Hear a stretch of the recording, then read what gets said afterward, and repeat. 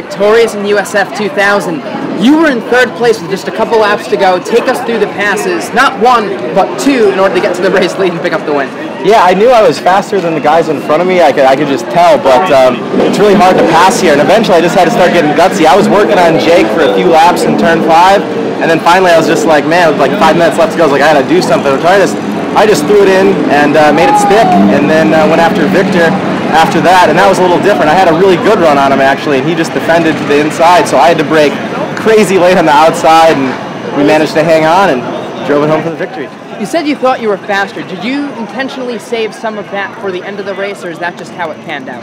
I could tell I was a little bit faster at the beginning of the race, but just wasn't quick enough to pull any gutsy moves, so I waited till later in the race when I think their tires were going off a little more. I know Jake wasn't on new tires, and I could tell Victor was struggling. So yeah, I didn't intentionally save it for the end, but that's just when I was faster.